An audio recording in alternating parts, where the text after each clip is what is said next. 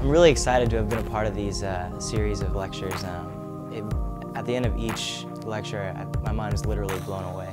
I was really honored to just be in the same room as Hugh Ross.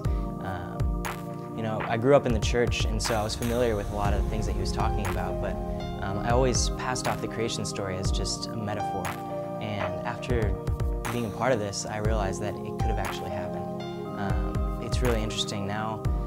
I don't really hold science and religion separate. I really just see science now as the footsteps of God. You know, it was just so interesting getting to learn all these amazing things, and I was so blown away at the end of each lecture. Any question I had, he would answer with this long statement, and it was like he came prepared and like he knew everything about this thing. And so it was just really awesome to be a part of this. And you know, I've always believed, but now like it really just made sense to believe.